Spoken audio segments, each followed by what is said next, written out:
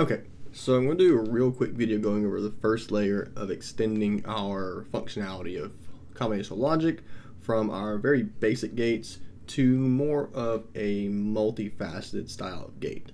So there's going to be two different types, multi-bit gates and multi-way gates, and they both operate in similar principles but for various different reasons. So let's go ahead and hop into that right now. So multi-bit, multi-way logic gates is just an extension of what we did in the previous video. Now, in this case, we, real quick, want to take a look at what are these. So, we can use the elementary and composite gates, elementary being and, or, XOR, NOT, composite gates being our multiplexers and demultiplexers, to create even more complex gates that should help shorthand a lot of stuff in the future. So, multi-bit is going to take a sequence of bits and pass them through a logical gate. And what I mean by that is we're creating a 16-bit computer, so all of our data that's being passed through, at least most of it, is going to be in the form of 16 bits. So instead of having AND gate, 1 and a 0, making a 0, we'd have something more in the vein of a AND 16. So these little slashes would both have 16.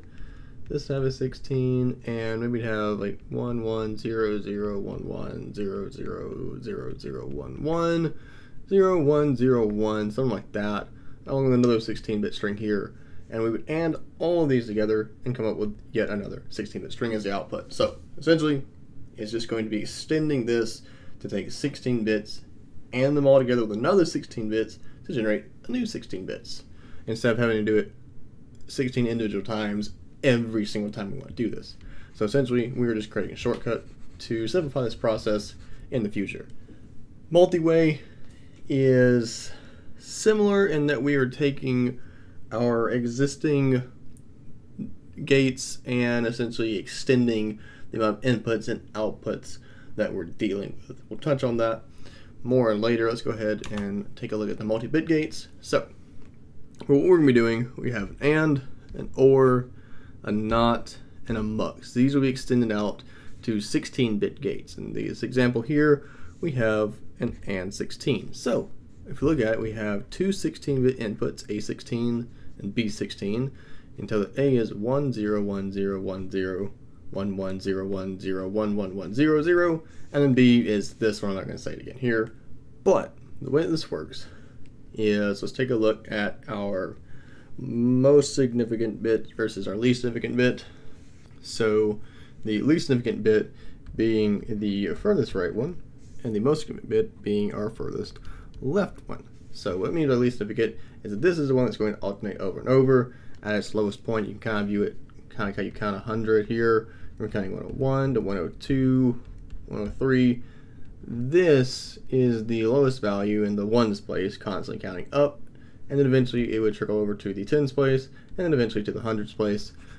So the more significance the bit in that numbering system has, the more impact it have to adjust. So if I did 101 and I changed that to 102, that's not very significant. If I change it to 201, that is a significant difference. So that is essentially why we're going to be counting from right to left as opposed to left to right. So this will be bit 0, and this will be bit 15. So we'll start here and we'll AND these two together. We get 0, and these two together 0, 0, 1, 0, 0, 0, 0, 1, 0, 0, 1, 0, 1, 0, 0. And that ANDs all 16 bits starting at 0 up to 15, thus giving us a 0 0 1 0 1 0 0 1 0 0 0 0 1 0 0 0 as our final output. Now, the way that this looks schematic wise is not much different than a typical AND. So we just have this AND here. That's it. That'd be the exact same thing here, except this would be A, B, and then out. Now, if I were to represent this in a similar fashion to what you see in the A16, I'd have a slash here, and here, and they'd all be labeled with a 1 instead, and that signifies the number of bits being passed through here. So in this case, this A has a 1 bit, B has a 1 bit, and the out has 1 bit as well. For ours, we have slashes with 16, indicating that there are 16 bits being passed through on each of these lines. And if we look at the code block over here, you can kind of tell that we have 2 inputs here of A16, B16, and an out of 16. Now, what you'll have is A equals A, 0, B equals B0, and out equals out 0. The next line, we now have 1s. You can see ellipses, that means so on and so forth, up till 15. Do 0 through 15, that accommodates all 16 bits. And again, we're just doing this 0s, 1s place, 2s place, 3s place, so on and so forth. Kind of representing the same thing how here is 0, and 1, 2, 3, so on and so forth, up to 15. Now, that is essentially what we do for these multi-bit gates. There is a bit of an exception with the mux 16, in which case in between the B and the out, you would need cell equals cell, indicating our select pins. Now, these will not have this kind of array style notation as they are singular bits. I'll touch on that in a video I'm going to do after this, which kind of shows me coding up some of these gates. So be patient on that, but I will explain that in a separate video. For now, let's go ahead and move on to multi-way gates. So these are a little bit layered in how they work. Now, we have 3 different types. We have an OR 8-way, we'll have a MUX 4-way 16, along with a MUX 8-way 16 as well, and then a DMUX 4-way, along with the DMUX 8-way. So there's technically 5 gates, but 3 styles because the MUX 4-way 16 and 8-way 16 are kind of extensions on each other, as the DMUX 4-way and 8-way are as well. Now, for the OR 8-way, what's happening here is we are taking excuse me, 8 bits as an input, and we want to break that down to a singular output. So what we do is we see, apologize for the 1 through 8 as opposed to 0 through 7. I'm just counting these bits up the way you'll see them in code over here. So we take 0 and 1, OR them together, and we come up with a new output here. 2 and 3 will get outputted, or together with an output. You'll see 4 and 5 as a pair, 6 and 7 as a pair, and then we want to take the OR 1 and the OR 2 that you see here, OR those together, get a new output, take the 4, 5, and 6, 7, OR those together, get a new one, and then finally OR our last ones. Now, excuse me, one thing to note here is kind of what's happening. So if you look at it, and we have a 0 as the output, that should be pretty easy to tell on what our inputs are, because everything is basically addition here. So in order to get a 0 as the output, everything must be a 0, or everything must be false. And this is the hardware representation of an existential quantifier. You learn this in, say, discrete mathematics, discrete structures, of everything. So if we just take a look at this, and we just call this, let's just say Q1 disjoin with Q2, disjoin with Q3, disjoin with Q4, so on and so forth. Everything would be false, disjoin with false, disjoin with false, so on and so forth. And that's the only way we have 0 as the output, because in an existential quantifier, you need a single input to be true for the entire thing to be true. And that's the same thing here. If I just take this input 4, a singular 1 is going to pass through each of these OR gates. That's a 1, and finally a 1 is our output. So that's kind of what this is used for, is to determine really if we have some input of 8 bits and we want to determine is that a 0, we can use an OR 8-way to sequence every single bit together and determine we have no zeros, or we have one thing that is not a 0. That'd be useful when we get to chapter 2 and get to the ALU. You'll see its actual use case coming to bear, but for now it's just a bunch of OR gates strung together. Moving on to the multiplexers and demultiplexers, there is a specific way that we count the muxes and demuxes select pins, and in this we have n is the total number of select pins, and for the regular mux we are going to count from 0 up to the number of select pins, whereas with the demultiplexer it kind of works in a mirrored way just like you look at a schematic, the mux looks like a right-facing triangle, 2 inputs to an output, where the demux is more of a left-facing triangle from 1 input to 2 outputs. They kind of mirror each other. And the same thing we said of the select pins, where you have number of inputs n-1, counting down up to 0. Now, excuse me, if we look at a mux 4-way 16, first, one thing to note, we'll need to have made the mux 16 before we can create this.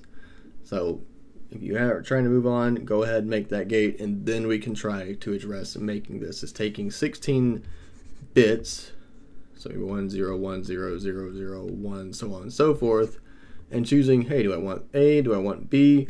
But that's just the mux 16. For mux 4-way 16, we want to choose between 4 different inputs and get 1 output. Now we end up having 2 select pins because we can kind of view this as tiers. Broken down here, we have these 2, which are tied on the second select pin, and we have this one over here, which is tied off to the select pin 1. So you can kind of view them as columns in a way. Now, we have A16, B16, C16, D16, and out 16 as our 16-bit inputs and our 16-bit output.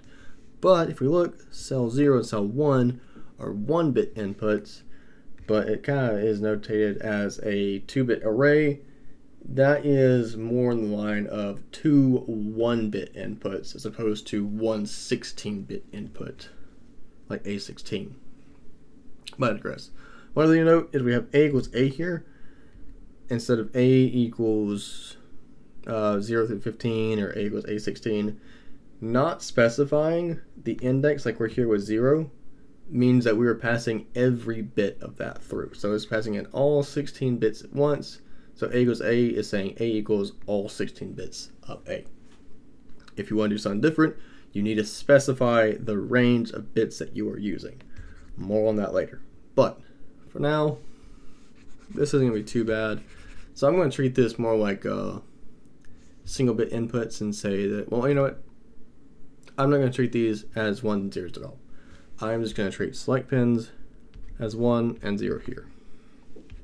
So if we look at it, this 1 comes into this mux gate, signifying that we need to choose B. So B is the output. But it also comes in this mux 16, specifying that we need to choose D. So we're choosing between B and D. Select pin 0 is here, signifying that the output is B. Now, if we know that the output in this case is C, then we can just take a look at how this is set up. So we have pairs of A and B, pairs of C and D. Well, we want C, which is the top output, so that means we want 0 here, which gives us outputs of A, outputs of C. We want the bottom one, so it means that select pin 1 must be 1. This gives us C. So this is kind of how the mux 4-way 16 works. Not too bad, nothing too spectacular happening here. So let's go and move on to the mux 8-way 16, which is just a little bit more complex because we need 2 mux 4-way 16s, which we just conveniently made. And then we also need a mux 16, which we have already made because we would have to have that in order to make the mux 4-way 16. Now, difference here is we have the A, B, C, and D from our previous mux 4-way 16, along with the select pins 0 and 1. Again, same thing here, select 0, select 1. So these are the previous inputs, but now we have an E, F, G, H introduced along with select pin 2. And this kind of adds on the 2-layer aspect that we have of having 2 mux 4-way 16s. Now, the cell 0 and cell 1 are still attached, just like the previous cell 0, so they will be going in simultaneously. So, we look at it and treat A, B, C, D, E, F, G, H as pairs. So let's do, I don't know, 0, 1, 1 as my select pin. So first things first, we want to do the upper parts of the pairs. It's going to be A, C, E, and G. And then we're going to use the lower parts of C and G. So C, and G here. And then we have 1 giving us G as the overall output. Now real quick, I'll do one more with some more random numbers. Just kind of show how this works specifically. Let's do 0, 0, 1. Translate that. So, well, you know what? Let's do 1, 0, 1. Or 1, 0, 0. I think 1, 0, 0 is going to be good. So 1 should give us the lower parts. So B, D, F, and H.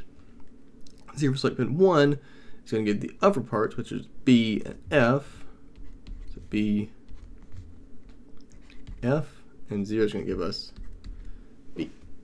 So that's how the MUX 8-way 16 works. Again, it's just another layer of complexity on top of our already existing MUX 4-way 16, which is an add layer of complexity on top of our MUX 16, which is an add layer on top of our regular MUX. So again, this is just adding layers of abstraction to make our life significantly more convenient over the traditional MUX. So it's giving us a lot more extensive functionality based on an existing MUX, which we made based off existing NAND gates. So again, the whole process is starting with a basic NAND gate and building up layers and layers of complexity and abstraction to give us some more feasible functioning computer, as opposed to just thousands of NAND gates. So that's kind of the goal here. Now, looking at the code, one last thing to look at is a cell equals cell 0.1. That is this. And the reason we need this is we were passing in A, B, C, D, and 2 select pins from our 3 select pins into a MUX 4-way 16, which if we look back, every MUX 4-way 16 is going to need 4 16-bit inputs and 2 select bits. And it's going to have some out of 16, just like this has a 16-bit output. So that's kind of how that works. Shouldn't be too difficult to understand that. But again, if it is, I will have a video of me going through this step by step to kind of explain the entire process. Now, I digress. We move on to, this is going to be the last thing I have schematic-wise. I didn't do a DMUX 8-way schematic because it's something I wanted to have you guys do more organically, as opposed to just reading schematics, which can be pretty boring and isn't going to be exemplary and getting you guys to understand how to do this on your own. But I digress. If we look at it, we pass in 0, just like any DMUX. It's going to print out 2 zeros, and that will then print out more 2 zeros, regardless of what the select pins are at all. Now, let's take a look real quick at passing in a 1. So passing in a 1, we're going to end up in some format of 0, 1, 0, 0, 1, 0, 0, 0, 0, 0, 1, 0, 0, 0, 0, 1. So the 1 is going to be placed in some specific location based on what the select pins are. So if we do, let's say,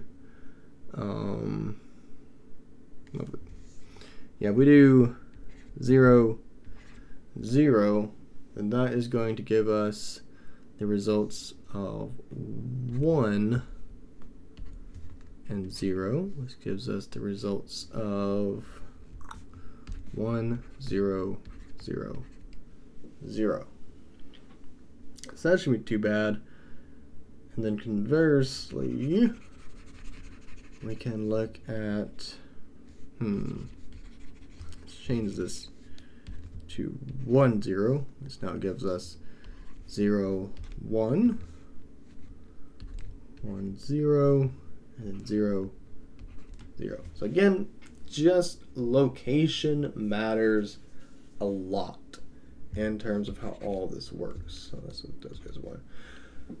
But essentially for DMUX, of any layer of complexity is going to be depicting where in the overall file sequence does the 1 exist. And this will continue for 8-way because again we just have this 1, so it is going to be placed into a 2-bit output and it's going to be on top or bottom depending on what our select pin is. So that is pretty much all I got for the multi-bits and multi-way logic gates, but essentially the whole thing is taking our existing functionality and adding layers of complexity, which I've already stated that, but again, just trying to drive the whole point home is we already have a functioning system.